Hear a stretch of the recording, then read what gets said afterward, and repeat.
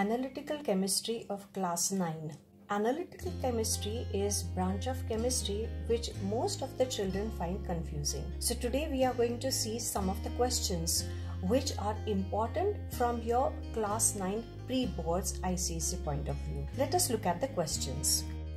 The first type of question that you see is when they ask you to find the action of heat on the following substances.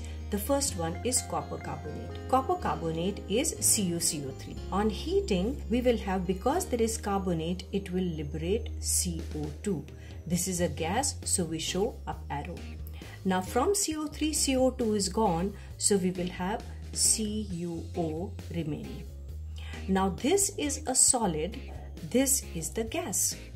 So when you are asked to write the action of heat, we will first show the balance reaction. See, copper 1 atom each side, carbon 1 atom, carbon 1 atom, and you will see O is 3 atoms here and 3 atoms here. So our reaction is balanced. Now when it comes to the reaction, this involves colors. So you must always write your observation. Now what is your observation?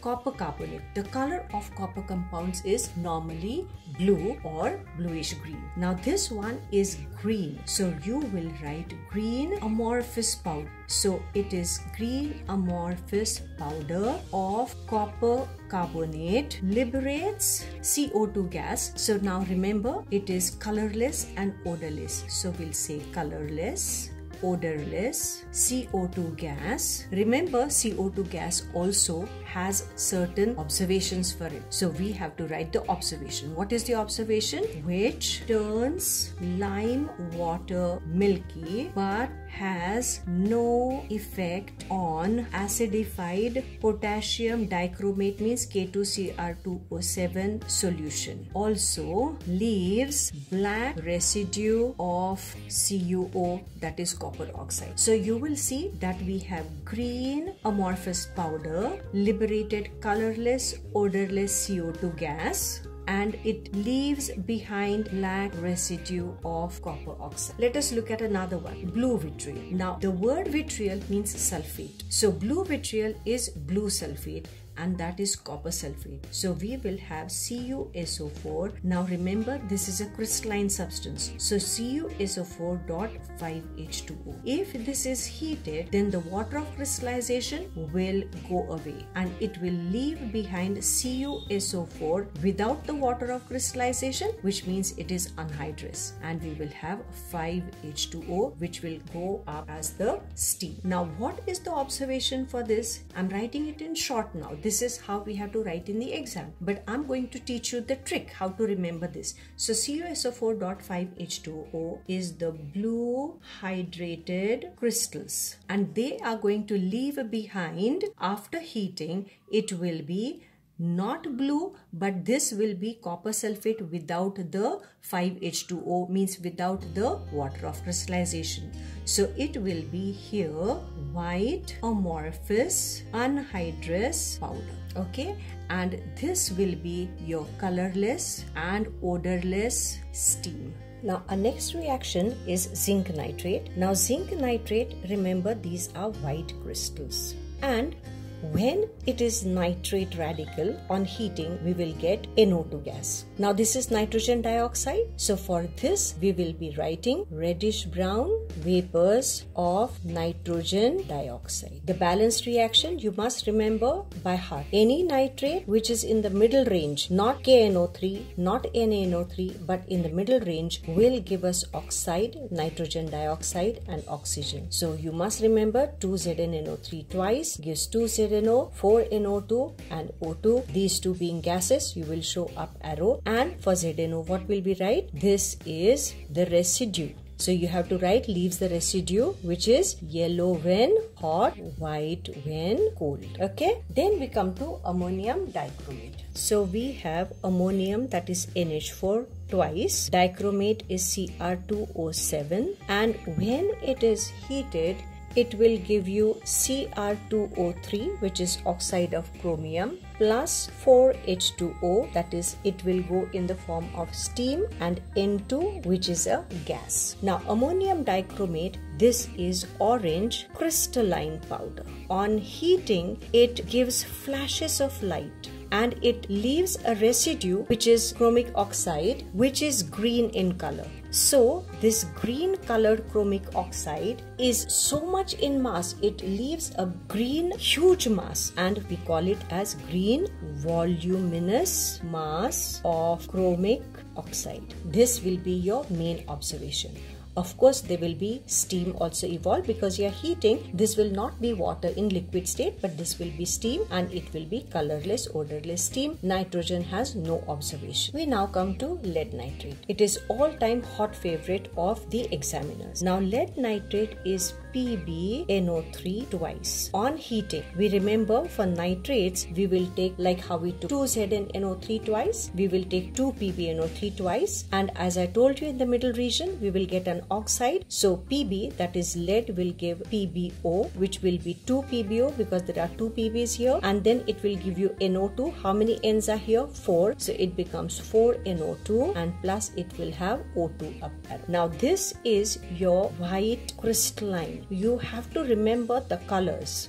White crystalline powder, it decrepitates. Decrepitates means it gives crackling sound on heating. You can refer to my video on analytical chemistry where I have performed the experiments and I have told you how to remember these reactions. I will put the link somewhere up so you can have a look at it. Okay, so 2 PbO, also called as litharge, but when it is formed, it sticks to the glass and it is buff yellow in color. So we have to say that the residue is buff yellow, which sticks to the glass. It stains glass yellow, which is difficult to remove. And of course, NO2 is nitrogen dioxide, which will be reddish brown. Fumes of nitrogen dioxide are seen, and then we have colorless oxygen gas. Let us come to zinc carbonate. Zinc carbonate, ZnCO3. Like copper carbonate, zinc carbonate on heating also will have the oxide remaining and carbon dioxide given out. Carbon dioxide, we already know what is the observation for this. It is colorless, odorless gas which turns lime water milky and has no effect on acidified potassium dichromate solution. But what happens to the ZNO? This is the residue. So you have to say this is the residue which is yellow when hot and white when cold. And we saw the same observation even when we heated zinc nitrate. So remember these observations. So this is the balanced reaction. Now let us come to the last one over here, and that is calcium carbonate. This you should be able to look at this and write on your own. It is CaCO3 on heating will give us CaO and plus CO2, which is colorless, odorless gas, turns lime water milky and has no effect on acidified potassium dichromate solution. Sometimes they will even say potassium permanganate. So potassium permanganate solution also will have no effect on this. So now we come to CaO, which is a white residue. So we understood action of heat. Now let us look at another question. The second type of question is where we take any dilute acid. Now they can give you action of dilute sulfuric acid, or they can tell you dilute hydrochloric acid on the following. And the first one, they ask you active metal. Now what does active metal mean? The active metals are right on top of the EC series. So you can actually have K, Na, then we can have Zn, we can have Mg, Fe, but K and Na are right on top of the activity series. They are going to be violently attacking the acid. So we do not take those. Best thing will be to take either zinc or iron, because these are the ones which will show a good reaction with dilute sulfuric acid. So let us take zinc plus H2SO4, and you must mention that it is dilute. Now zinc is an active metal. This zinc is going to displace this hydrogen from the acid and it will take this sulfate radical for itself. So it will become ZnSO4 plus we will have hydrogen, which is up arrow. You can either write like this, or you can even write the ion reaction. Now if it is ion reaction, it becomes Fe plus H2SO4 dilute. This Fe will displace H from the acid and it will become FeSO4 plus it will be H2 up arrow. Sometimes they will ask you what is the gas liberated. So we have hydrogen gas liberated. So what do we write for this hydrogen? This will be colorless, odorless gas which extinguishes the glowing splint with a characteristic pop sound. Okay, now when it is iron, because FeSO4 has color, we need to write the color. The color of FeSO4 will be light green solution, and for iron it will be steel gray or blackish gray iron metal. And another substance that can be given to you is a carbonate. So if they tell you take a carbonate, remember for your carbonate best is to take sodium carbonate, Na2CO3, and plus we will add H2SO4 dilute, and that gives us, if you look at this double decomposition reaction, Na2SO4 plus H2CO3 means H2O and CO2 up arrow. Remember, this is H2CO3. Anytime H2CO3 is found in the reaction, you have to write H2O and CO2. So this is the balanced reaction, and remember we have carbon dioxide is formed. So they can ask you name the gas that is liberated. What will you write for CO2? You will say colorless, odorless, CO2 gas is liberated. Now out here, remember sodium carbonate is powder and we have H2SO4 which is dilute acid, means it is in the solution form. So you are going to form Na2SO4 plus H2O. This is going to be solution, and through the solution we are going to see this carbon dioxide. So carbon dioxide will be seen as an effervescence, and that too it will be brisk effervescence. So colorless, odorless CO2 gas is liberated in the form of brisk effervescence, and then we'll say which turns lime water milky but has no effect on acidified K2Cr2O7 solution, and that would be our complete observation if they ask you action of heat on carbonate. Okay, now let us take another one, which is sulfide. Now sulfide means it should have SO3 2- radical. Again, the best compound you can take is Na2SO3. This is sodium sulfide, and this is a solid, and we are going to add H2SO4, that is sulfuric acid dilute, and again we will have this reaction taking place. So double decomposition will give you Na2SO4. This Na will take this SO4 and it will form Na2SO4 plus H2SO3, again being a weak acid, will give you H2O plus SO2 up arrow. This is a solid, this is a liquid. This is again a soluble salt with water. This will be the solution, and H2O SO2 that is formed will liberate the gas SO2. It will come through the solution in the form of bubbles. So we will say effervescence of colorless sulfur dioxide gas is liberated, which has suffocating odor. It smells of burning sulfur. It also turns lime water milky and turns acidified K2Cr2O7 solution from orange to clear green. Instead of this K2Cr2O7 solution, you may even write acidified KMnO4 solution. Then in that case it becomes pink to clear colorless. Let us take another one, that is sulfide.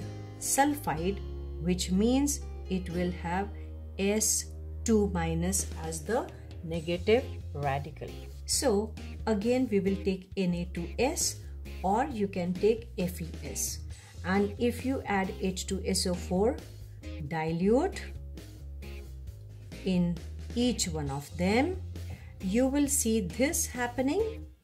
Double decomposition, Na2 will take SO4, it will become Na2SO4, and plus H2 will take this S and it becomes H2S.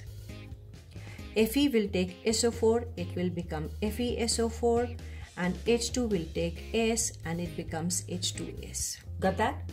Now Remember, out here FeS is black and this is light green. Now remember, this is liquid. H2SO4 dilute is aqueous solution of concentrated H2SO4. We have to make it dilute, so it will have water content in it. So this is going to be solution and this will be a gas. So H2S, what is it known for? It smells of rotten eggs, and also it is a colorless gas. So for H2S, what is the observation? It is colorless and it smells of rotten eggs, and it turns lead acetate paper silvery black. So that is the observation for H2S. Okay, now we have the third type of question. It is when we use the flame test. The third question is detecting metals present in the given salt using the flame test. Now for flame test, there are 3 metals that you can identify at your level. So I will just show you the picture of it. Here there are the flames of certain metals. Now what we have to do is, if we have a compound for which we have to detect the metal present, supposing it is sodium, potassium or calcium, then we take the platinum wire, we clean it nicely by dipping it in concentrated hydrochloric acid, and then we dip it in the salt that is given. We keep the platinum wire in the outermost region of the flame here, and then you can see this over here, there is a rod and there is a platinum wire, and then as we keep it in the non-luminous part of this flame, then we will see that it becomes golden yellow, and so it is persistent golden yellow color seen. Then we say that there is sodium metal present in that compound. Now you will see here we take the potassium compound, dip the platinum wire in that. You can see this rod, and this is the rod, and this is the platinum wire over here. This platinum wire has got potassium salt. When the platinum wire is brought in contact with the non-luminous part of the flame, then it turns lilac. It is pinkish purple, that is called as lilac colored flame. And this comes like non-persistent. It comes and goes, comes and goes. Then we say that it is potassium present.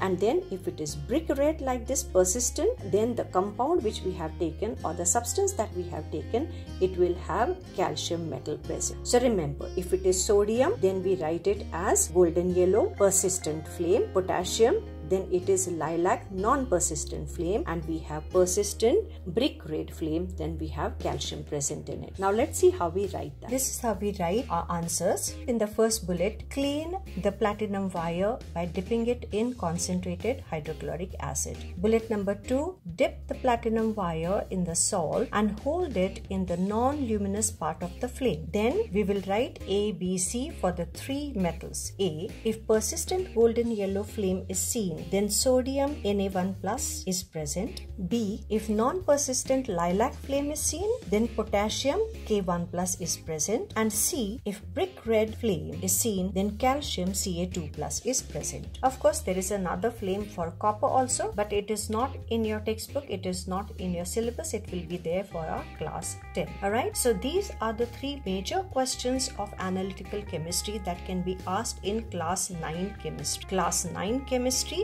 is important, and these questions are very, very important. So practice the reactions, learn the observations, and make sure that you get full marks in analytical chemistry of class 9 pre-board examination. All the best to you. Thank you for watching.